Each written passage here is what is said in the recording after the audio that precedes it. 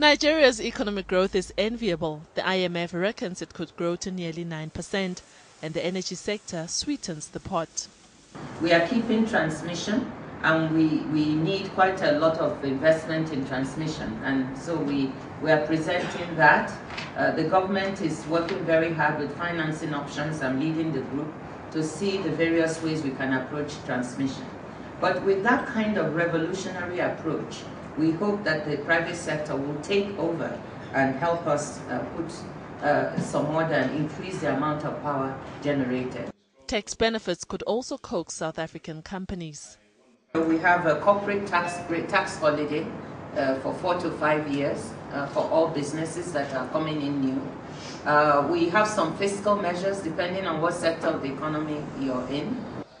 It signals the dawn of stronger trade ties, which can only be beneficial to an ailing economy. n.d.a.a, SABC News, Johannesburg.